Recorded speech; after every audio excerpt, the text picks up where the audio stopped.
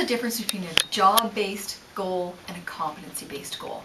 The difference between a competency-based goal and a job-focused goal is that a competency goal reflects what you want to learn or what skill you want to build, whereas a goal that reflects what you want to do during the year as a work plan may not be actually a learning goal that has an impact on competency. For example, you might write a goal for the year that you want to revise your policy manual. You may be an expert in writing policy, so that goal really doesn't reflect what you want to learn. Now, if you weren't really proficient feeling that you knew how to write policies, then your goal might read something like, I want to learn about writing effective policies. Your outcome would be that you're going to apply that learning and revise your policy manual. I see. That makes sense. So from an administrative dietetics perspective, it's easy to identify who your client is when you're working in the area of clinical nutrition. It might be a specific client group. It might be a specific area of nutrition that you want to dig deeper into.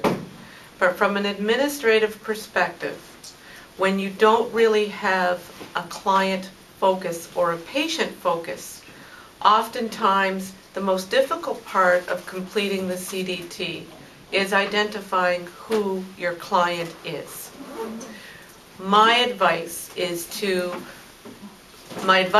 look at what it is that you're doing and identifying specifically an area of focus in your area of practice, so that it might be 1 year an entire patient population if you're looking at making a service change. However, if you're looking at improving a service to a specific group of patients, it could be that small an area. Or if you're looking at improving a service overall, it might be citizen engagement. So you're looking at patients and their families who've been in hospital and have now been discharged and having them evaluate your service. And the idea is to figure out the best way to do that. So an administrative dietitian can identify a client group as easily as a clinical dietitian can. It just often takes a bit more thought. Jennifer, thank you so much for this today. Just your experience with this and answering our questions in a really informal setting has been really helpful. You're welcome. And the fact that you had these questions means that other people have these questions likely. And I know they do because I often get phone calls and emails with these exact questions. So, just wish I had your brain. I would like to second that because now I don't have to be as concerned as I might have been, with some of these questions that I had and not thinking I would get the correct answers to them. So, hats off to you. Yeah, same here. It's really helped to sort of clarify, what we're expected to do, and that it's not as overwhelming as I thought at first coming in. I know now it's much more specific, and it's not set in stone what we write. We do have some flexibility, and that's very helpful. And hopefully, all that energy I had about worrying about it now I can put into setting some better goals.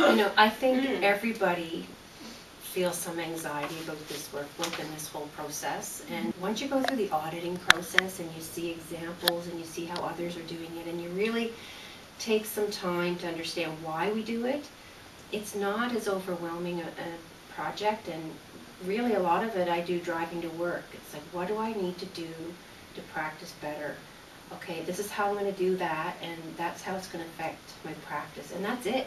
Mm-hmm. And it does take a lot of time to reflect on practice and use the workbook.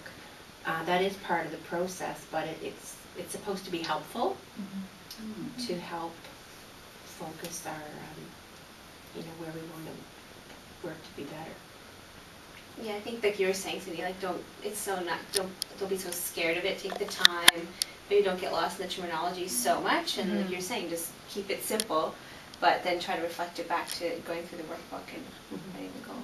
And there's really not a lot of room to write, and that was one of the concerns last year. Was the first year this was actually online, so people could fill it out completely, and there's not enough room here for me to fill it out. And that's not the purpose. It's really to be concise.